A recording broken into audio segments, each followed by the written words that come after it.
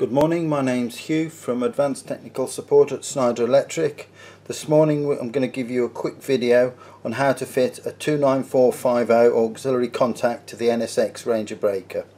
The first thing to do, make sure you're in the off position. You remove the two screws holding the front case on from left and right. Then we remove the front cover, just lifts up. Then we'll have the 29450.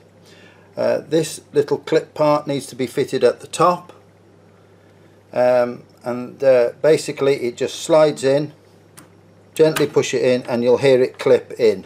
It's now firmly attached in the OF position. To remove it, it's just a matter of getting a little screwdriver, releasing the clip and lifting it out. It fits the same way whichever of the slots you want it to fit it in. It's the same device. If it's fitted in the SD position, then it is an SD, but today we're just talking about the OF position, which is the far left position. Hope that was useful to you. Thank you. Bye bye.